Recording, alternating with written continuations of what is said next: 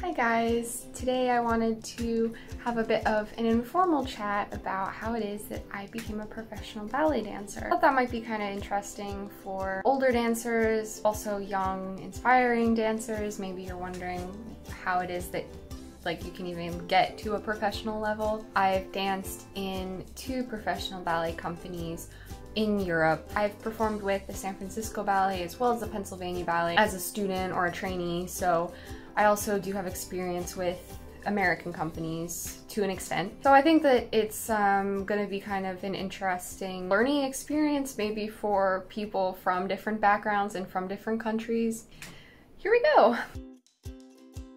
Age 3, I was put into like a little movement class. We did a little gymnastics beam, we did a little stretching. Nothing really ballet, but it was, you know, ballet. I did that for about 3 years and I just was having fun and I liked moving. Then around like 6 or 7, we moved me to another school which was actually closer to where we lived at that moment. That was again just like an informal training. People went through until high school, I guess. They had like a dance team and they had different classes and they actually even had a music program. But you know, it was kind of for fun, maybe for something to get into college or something like that. I met a lot of friends, we had fun. I did get on a dance team at one point, probably closer to 10 years old, I think. I was taking a few classes a week, nothing super serious. And then I remember one of the girls, her parents knew each other. The parents were talking about how there's this school that, you know, we'd have to commute to, but it's a little bit more serious. Like the training is a bit better, and from what I remember, it was because one of the girls, she wanted to take her tap dancing more seriously. I wasn't gonna be a tap dancer.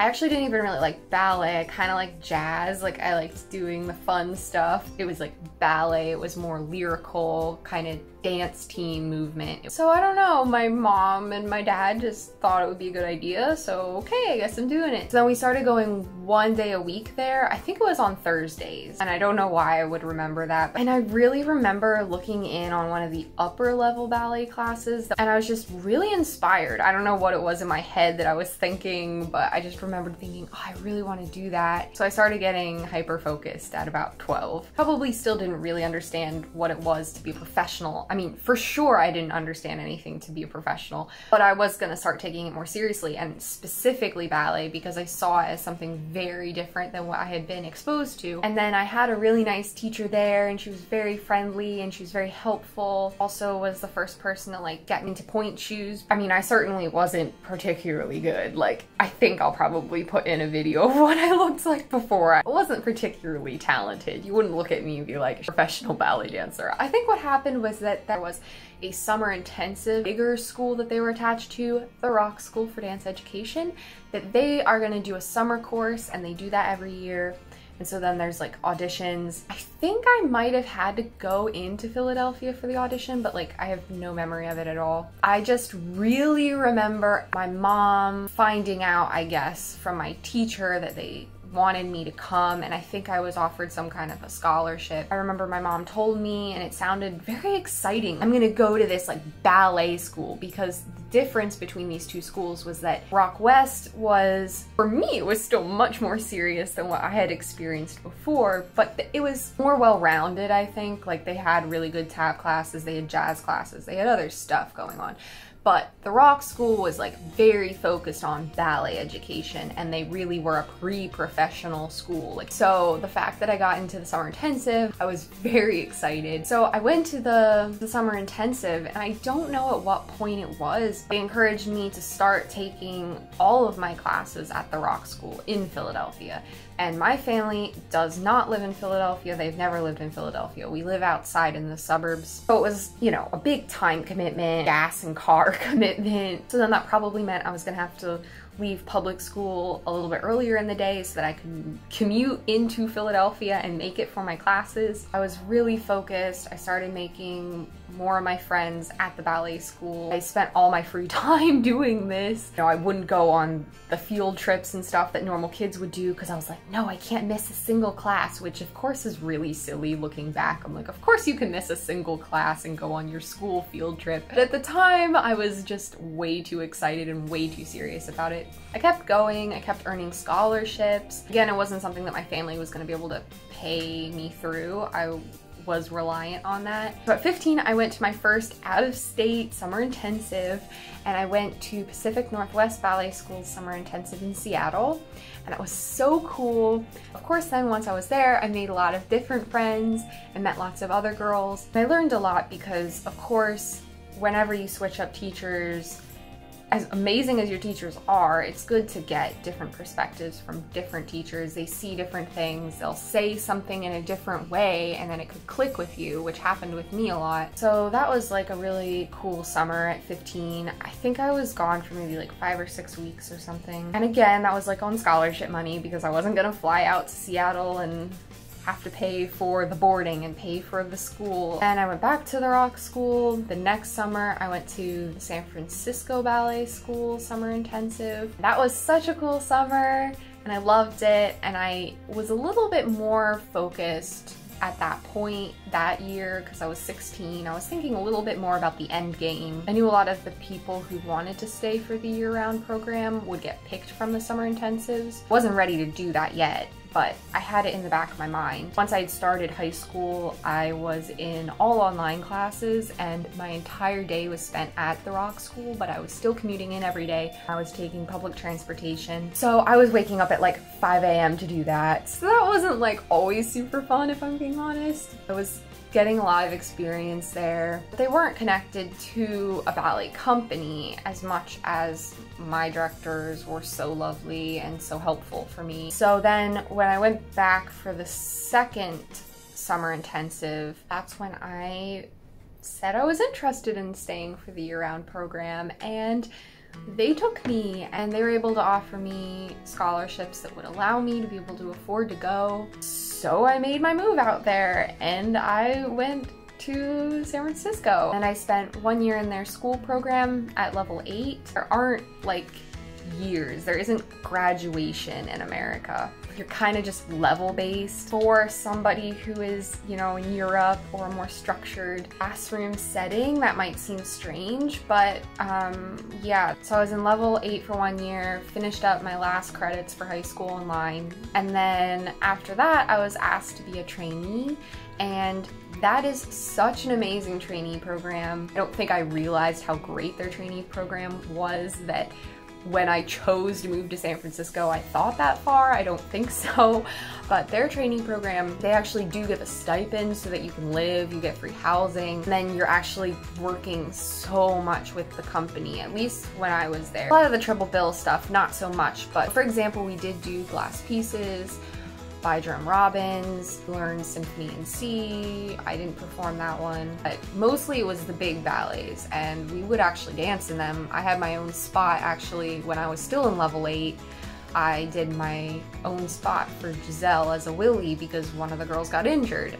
That understanding of how a company actually works, doing your best to improve your technique is great. Of course you have to do that, but actually working in a company is a skill that you have to hone. Of course, not everybody has that ability, but if you can, it is really great to be able to work with a company where you're not yet a company member.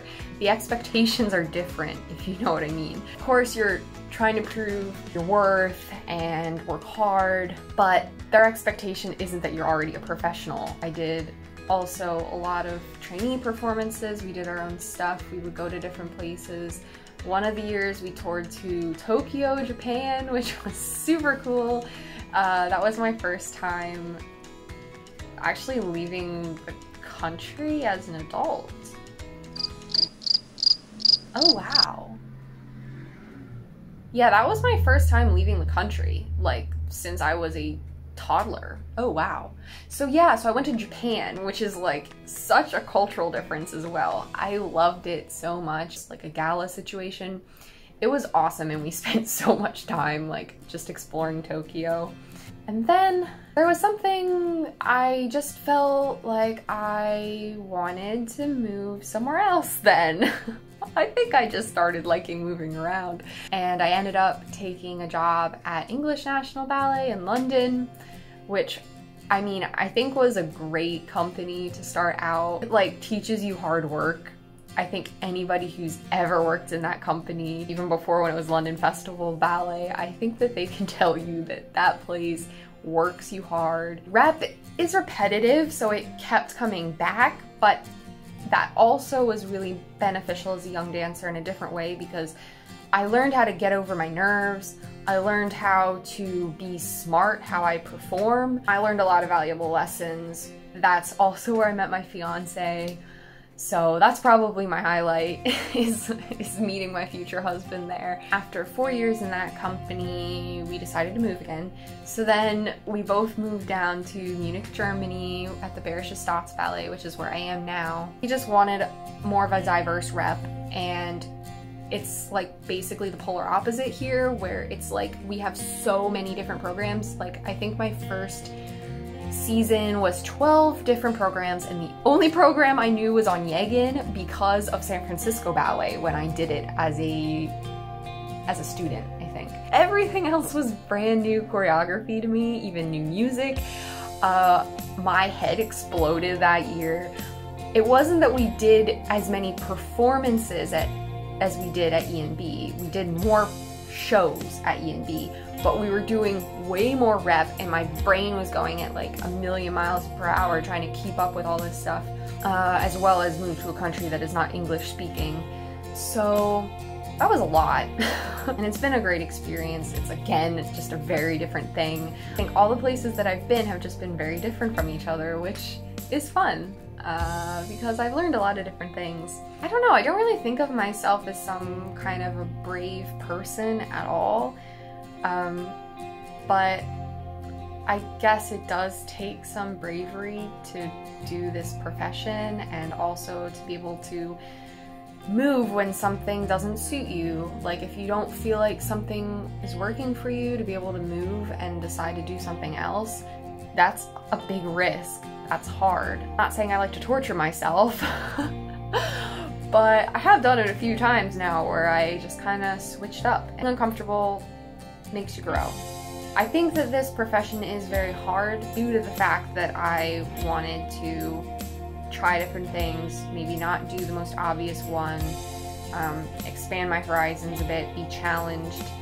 It does mean though that I've missed a lot with my own family. I know I've not been there for many things because we don't get to choose when we have days off. We're exhausted a lot of the time, like physically, mentally. So even off days, sometimes I have zombied through. So that's kind of sad to think that I've zombied through quite a few days of my own life, and I'm so young. But at the same time, I've gotten to live such extraordinary things that I would never do if I never became a professional ballet dancer. And one more time, I met my future husband doing it. The thing is that as much as performing sometimes terrifies me, I also love it. I think ballet has a lot of things that we need to get better. We need to get better representation up on the stage. We need to reach more people, which I think is a part of getting more representation up on the stage. It's a living art. It's not a painting that was painted 600 years ago, and so we look at it. It's something that we're still doing actively. So I think that there's a lot that we need to do. But that's not really the point of this video. The point of this video was just to tell you my history and how I got into ballet. So maybe I'll leave that rant for another time. I think my background also is probably very different than quite a few people's, even other professional ballet dancers, simply because I didn't either stay in America or was completely trained and stayed in Europe. I mean, I had so many different kinds of teachers. I had Latin American teachers, I had Balanchine teachers, I had a bit more in the middle kind of teachers, some that were just very classical in general. I had I had several French teachers, I had a Russian teacher, I had a Hungarian teacher. Yeah, it's cool though. Like, I think in the end, As much as sometimes I have an identity crisis and I'm like, I don't even know which is the thing I prefer to do because it doesn't even matter to me at this point. Because now I've got my English company experience as well, and I'm in Germany where there's a lot of Russian influence, and I don't know anymore. Like, I don't think I have an identity with ballet. I just am happy to like dance, and I like to adapt things. So yeah, that's my story. Maybe another time we can talk a little bit about the relevance of ballet in the modern world and how we need to move it forward. But for now, I thought I would give just a little bit of background on myself and my training and my career and how I got here. How much luck was involved. I just happened to know that girl who wanted to go take some tap lessons.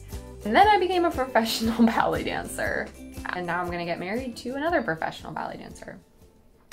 If you have been liking my content, please subscribe to my channel. If you liked this video, maybe like it. If you didn't like it, I'm very sorry. And I will see you guys next week. Bye!